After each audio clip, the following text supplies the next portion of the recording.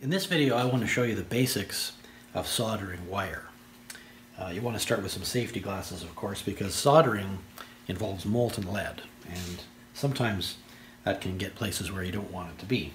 So I've got some wire stripped here, and I'm just going to use this joint as an example. There are many ways to connect wires, but soldering is the best, and I like to use soldering when I can because it's absolutely certain. If you have a good solder joint, it's never going to let you down.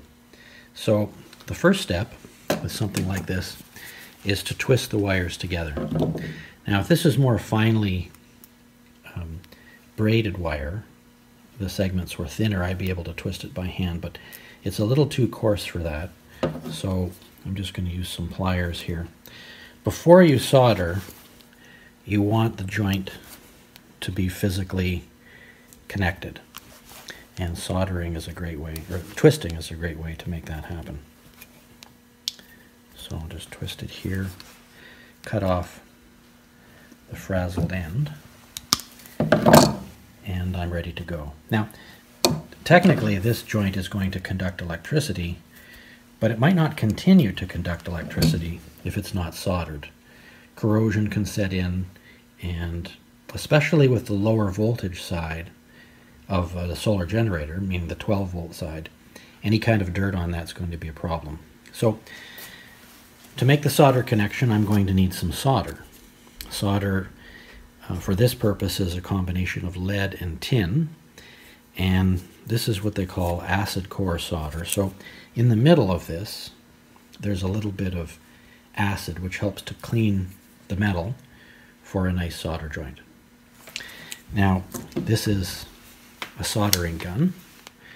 You pull the trigger, and in a few seconds the tip heats up hot enough to melt the solder and to heat the wire, so the solder is going to melt and flow into the pores.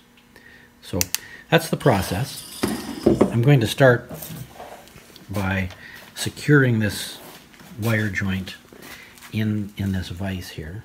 I think it'll stay there on its own without tightening it up. And the thing about soldering is you want everything to be as clean as possible. The solder here looks pretty clean, but it's going to have some oxidization on the outside. So I'm using a little bit of emery paper to clean that off. And the same goes for the soldering gun.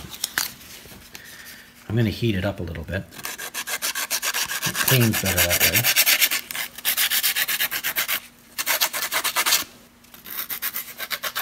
It's the tip we're interested in.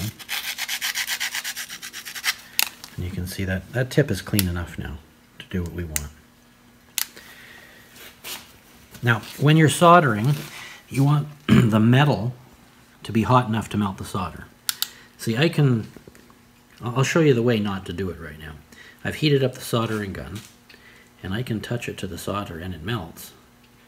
But you see, the wire underneath isn't hot enough for that to flow. So that would be a bad soldering joint. They call that a cold soldering joint. It's not going to do you any good.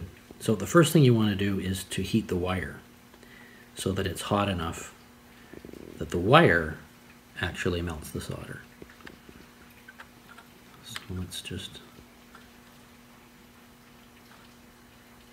This is fairly thick wire, so it's going to take a little bit of time, but it's happening.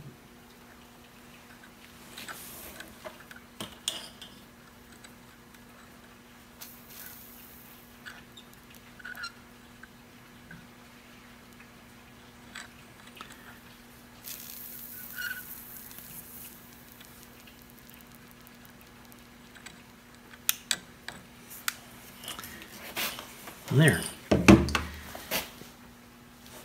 That's a good solder joint, and it's never going to let you down.